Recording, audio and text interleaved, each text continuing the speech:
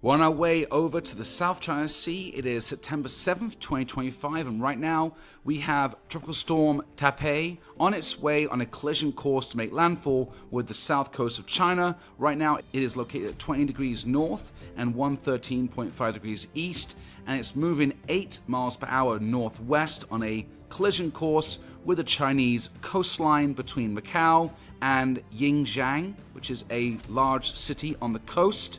Tapay has winds of sustained 57 miles per hour with gusts over 74 miles per hour, and over the next 12 to 18 hours it is projected to strengthen over warm ocean surface temperatures into a typhoon with winds over 74 miles per hour, and at that point it's going to make landfall and smash into the coastline of China, bringing storm surge, high amounts of precipitation, and potential flooding for the area. Like and subscribe and have a great day.